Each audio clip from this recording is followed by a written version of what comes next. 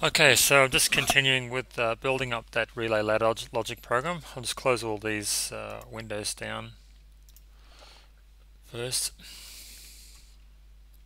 Now, based on what I've sketched up on paper, and I'll try to show that if I go to Logitech webcam, taking a few shots. Now, this is really not a good shot. I apologize for that. Basically, that's my water tank. High level, low level, these are meant to be level switch symbols. There's a pipe here with a water pump, there's the motor there and the water source.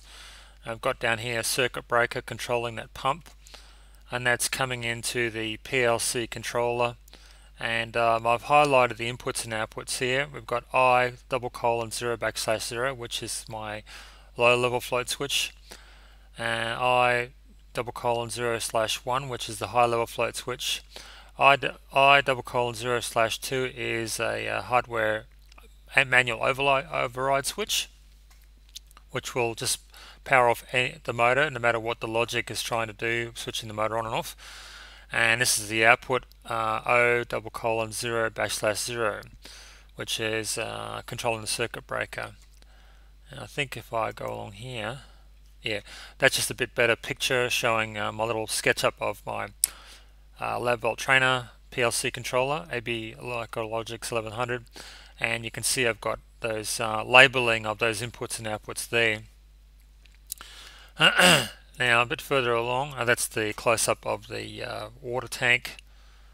This is a bit easier to read, that one. Now this is my SketchUp of Logix. It's actually based on what was written in the Lab Volt training manual, which I've described previously. If I just zoom up on there, so we just go down, that's actually meant to say rung 0.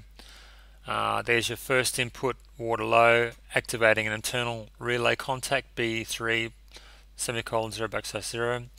Water high, activating another virtual relay contact. And here that's on rung 1, and there's rung 2. We've got turn pump off, input :0/2, and turn pump on. Now that's the manual override contact. Here's the virtual pump turn off virtual relay contact here. And so sorry, these are actually symbolized coils, not contacts, and these are the contacts.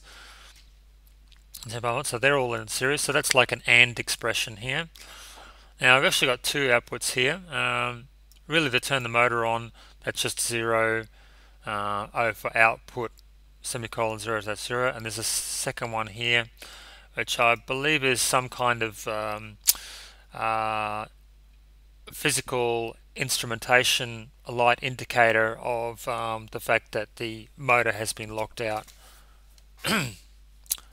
Alright, now we'll get back to the RSLogix program.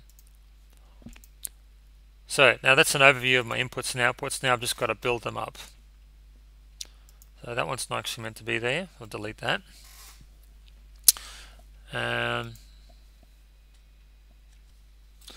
So we'll add that second internal relay coil. Let's get user, click on that. Click and drag. These red dots indicate places where you can drop that item. I want to drop it here. As a rule, inputs are on the left hand side and outputs are on the right hand side. Now we'll just label it up. That's going to be B3 :0/1. Description, water high,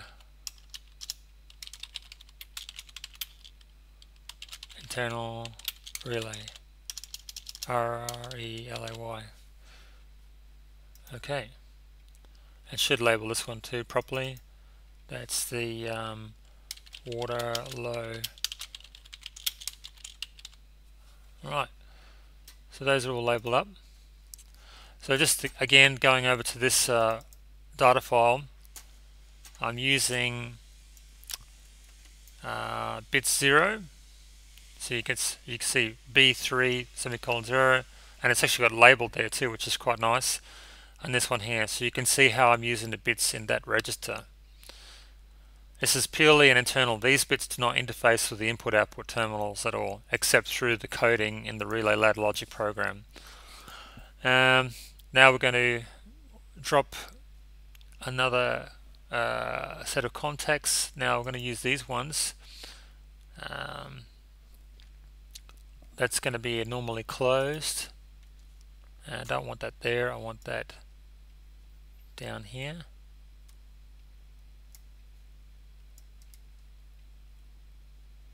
Put it right there and label it.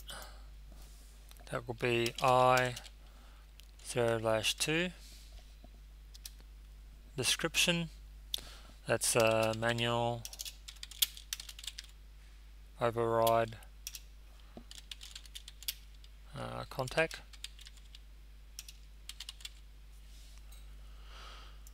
Okay, this one here.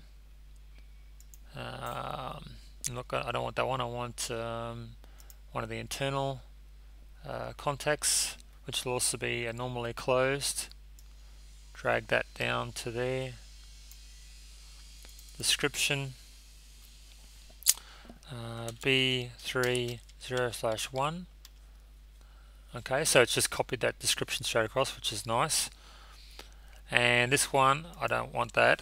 I want that to be a normally open relay contact.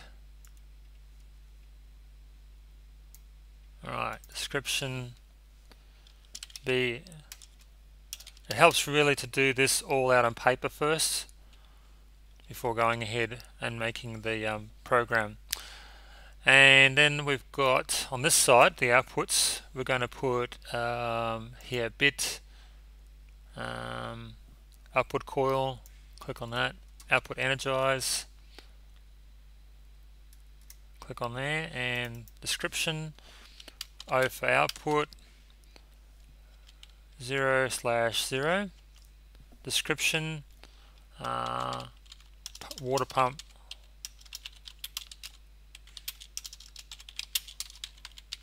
energize, and we want to add a parallel branch. Okay, here we're going to create a branch. So we just go. Just check this. This might not be right. Okay, insert new branch, and now I want to drag that into here. Right there. Drop that in there. Now we're going to add another one here because it's going to be 2 contacts I'm putting on.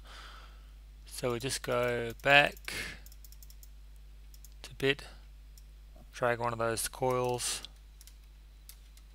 click onto there, and description, arrow for outside 2. We're going to use number 2, and we'll just call that indicator of manual override.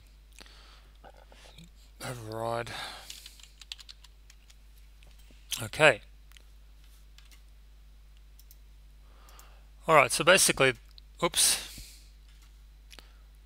we'll switch the camera there. Basically, we're ready to test for bugs.